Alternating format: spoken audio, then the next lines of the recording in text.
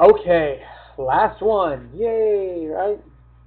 Last example, a projectile problem. And the reason that this is a quadratic formula is because you can see, now you don't have to come up with this one on your own. They're going to give you the equation, but you see it involves a t squared. So instead of x squared, it's t squared. But hey, that's still a quadratic equation, which means we can still use things like completing the square or factoring or quadratic formula in order to solve for it. So let's say this. We have an object that's thrown or fired straight upwards, like a bullet that's shot straight up or a ball that's thrown straight up. An initial speed of v sub 0, that just means 0 meaning time 0, or original if you want to think about that. The initial velocity, the initial speed, it's going to reach a height of h feet after t seconds, where h and t are related by this formula. So let's suppose that a bullet is shot straight upward with an initial speed of 800 feet per second. Well, notice that it says an initial speed of v naught. That means that we can take this and we can put it in for that v naught, that v sub 0. So that means that really our formula is h is negative 16t squared plus 800t. Now, the question is, when does the bullet fall back to ground level?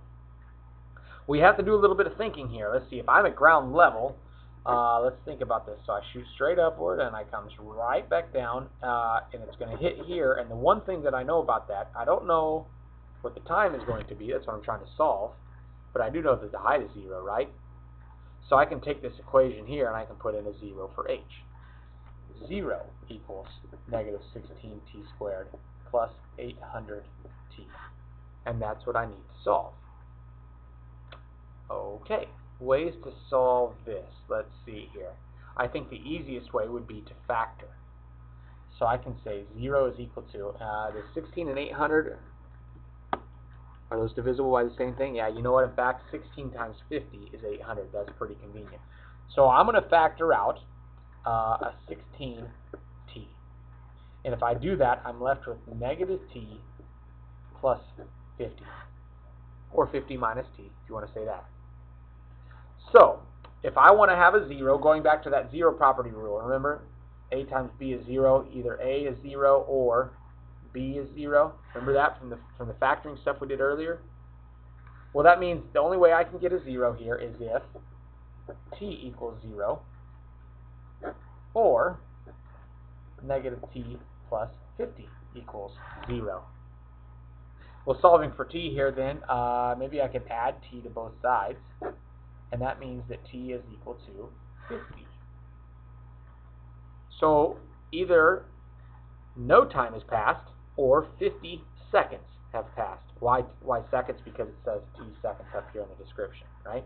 Well, here would be the 0 when you initially shoot it. It goes up for 25, it comes back down for 25. Hey, 50 seconds has gone by.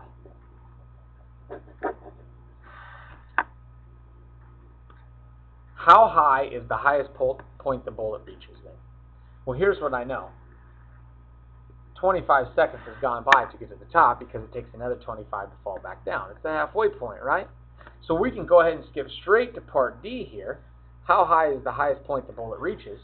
Well, I'm solving for, in this case, the height, right? How high is it? And it's governed by this equation, negative 16t squared plus 800t. And in this case, we know it's the halfway point. So h is equal to negative 16 times 25 squared plus 800 times 25.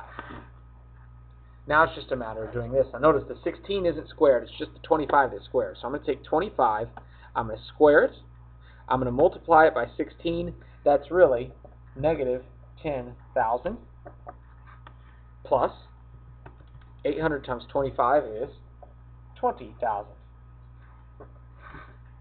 So the height is negative 10,000 plus 20,000. Little calculator math. You'll see that it's 10,000. So the maximum height of this bullet is 10,000.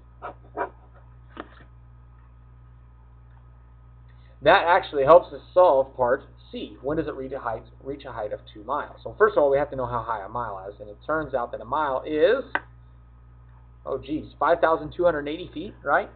1 mile is 5,280 feet. Hope I'm correct on that one. So 2 miles would be 5,280 times 2, which is 10,560 feet. Now notice, that's 10,000, it's 560 feet, and the highest point the bullet reaches is 10,000 feet. So we got a problem here, don't we? And the problem is, it doesn't go that high. Makes part C pretty easy, doesn't it? Alright, well, then we've established that it'll go up to a height of 10,000. That means that the last question is reachable. It is attainable to reach 6,400 feet, right? When is it 6,400 feet? Well, that means then, if I have this equation, that means that I know that I'm putting in 6,400 for h. When is it equal to 6,400, right? Can I solve this? So my suggestion would be, put everything on one side, quadratic formula. Let's see here. I like the t squared to be positive, so I'm going to add 16t squared and subtract 800t from both sides. So that means I actually have 0 on the left instead of the right. No big deal. 16t squared minus 800t plus 6,400. You know what? I wonder if those are all divisible by 16. See, 800 divided by 16, we already determined is 50. 6,400 divided by 16 is 400. Hey, that's pretty nice. You know what? I'm going to divide every single thing, including the 0 on the left, by 16. I can do that as long as I'm fair, right? 0 divided by 16 is 0. That ends up being t squared, because those go away. 800 over 16 is 50. And 6,400 over 16 is plus 400. Alright. So now I can go through. Can I factor that? Maybe. See, 1 and 400? No. 2 and 200? No. 4 and 100? No. 50 and 8? Nope. I don't know. You know what? Let's do quadratic formula. A is 1, B is negative 50, and C is 400. That means, remember, we're going to have two answers, right? Solving instead of x squared, we're solving for t squared. T is equal to negative b over 2a, pause if you need to, plus or minus the square root of b squared minus 4 times a times c all over 2a. Now it's a matter of simplifying. Pause if you need to. Here we go. Left one. I see a double negative on top, so that's really a positive 50, and 50 divided by 2 is 25. 25 seconds, give or take. There we go. 50 squared is 2,500. 4 times 400 is 1,600. That's all over 2. A little bit closer. 2,500 minus 1,600 is my next step. That ends up being 900. And that's all over 2. And so now I'm going to go on my calculator, and I'm going to find out the square root of 900 is actually 30. So they've set it up conveniently for you. Now remember, it's 30 divided by 2, which is really just 15.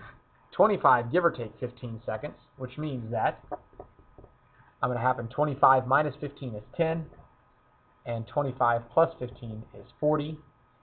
So the answer is at 10 seconds and at 40 seconds. And that's after I shoot, right? That's when it's going to reach a height of 6,400 feet. Alright, hopefully that makes a little bit of sense. That's a pretty typical word problem. That's a pretty long problem because it's got 4 parts. That's why it took 10 minutes to do.